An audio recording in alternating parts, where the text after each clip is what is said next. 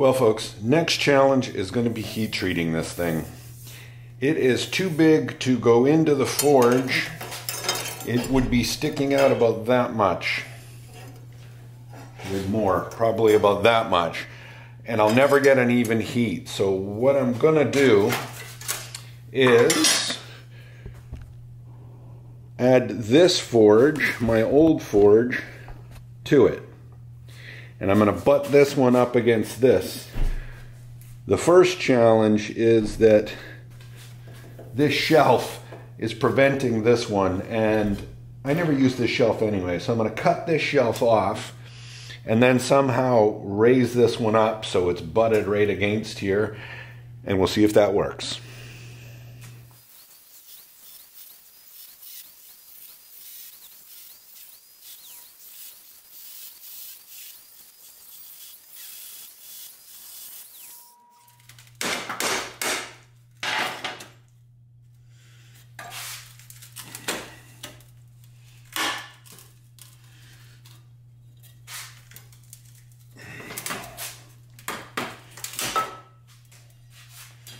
There we go, monster forge. Now I got to figure out a way to have an even heat across them all. Once the forge has got up to temperature, I use this stainless steel tube so I can put the blade in it and have a more even heat.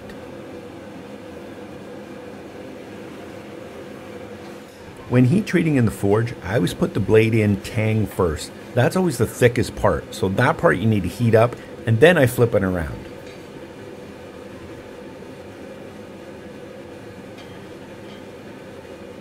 This was the very first normalization cycle, and I had the forges way too hot. I had to keep moving the blade around just to make sure it didn't overheat in one section. I was terrified I was going to melt the copper out of this thing, and that would have ruined all the work I put in so far. That's why I was constantly checking it to make sure I wasn't overheating it. You'll notice now that the forge is quite a bit cooler than it was at first. It was a lot easier to control this way. This is my last grain refinement cycle. We'll be on to quenching after this.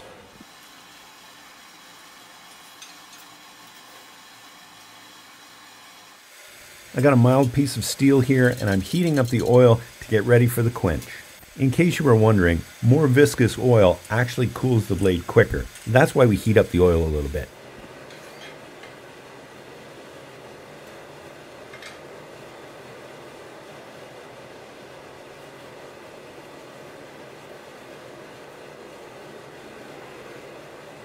The heat on the blade looked nice and even, no cold spots. That's what we want.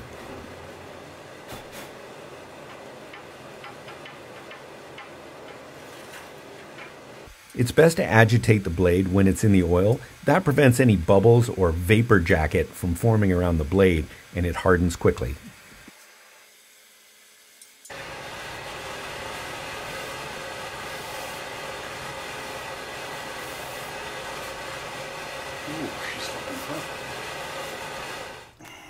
Well folks, it's a Christmas miracle. It's perfectly straight. I don't know if it's hard yet, but we're just going to keep it straight for now. So here it is after heat treat. It came out really nice. I was amazed that it's straight and no warps. I was terrified to melt the copper out of it in the forge, and you can see I used that tube, which helped a lot. So now I'm going to grind a bit here and test it, test the hardness of it, and then we'll do final grinding. There's always a little bit of decarburization on the outside of the blade. You need to grind that off before you do a test.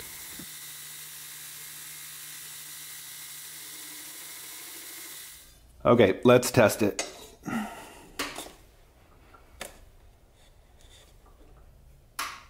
I should mention this is after temper. Right out of the oil, the blade was 65 HRC.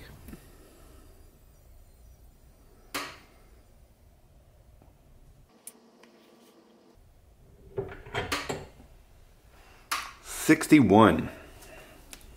It's actually a little high.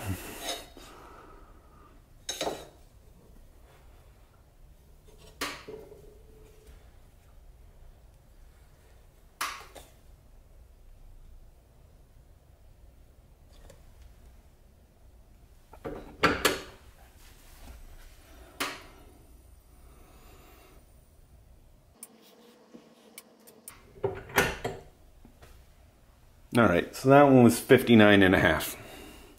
We'll average it out around 60.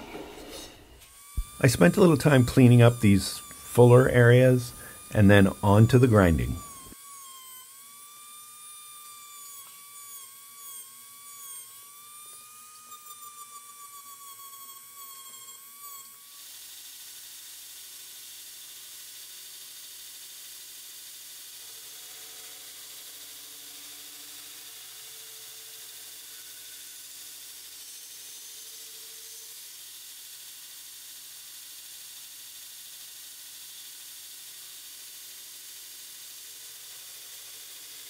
This was certainly a tough blade to grind, one of the tougher ones I've done in a while. Just with the shape of it, it was hard to get those bevels to not have facets in them.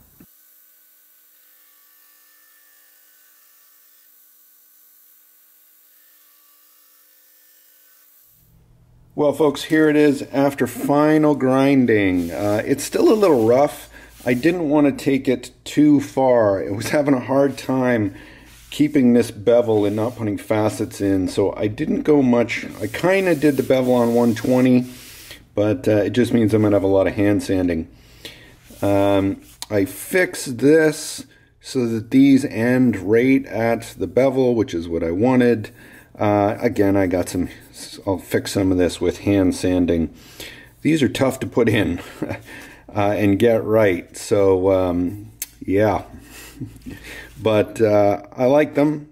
That's it for this episode, folks. We'll catch you on the next one.